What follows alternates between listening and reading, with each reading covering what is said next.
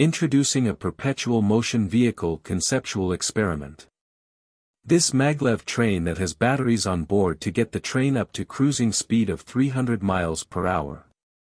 The turbine on the front that is 18 feet in diameter can generate almost 20 megawatts of power and recharge the battery to make the maglev train perpetual at high speeds. There are high-quality cameras up front that can zoom in miles down the track to have a remote pilot conduct the train. There are turbines on both ends of the train so it can go back and forth along the track route, and the back turbine can also catch a few megawatts of power. A perpetual motion car experiment would be close to the same concept. The charged battery on board this electric vehicle would get the car up to cruising speed.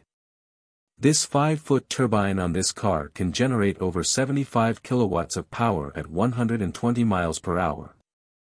The turbine would spin a direct current generator that would power the battery that would power the drive motor.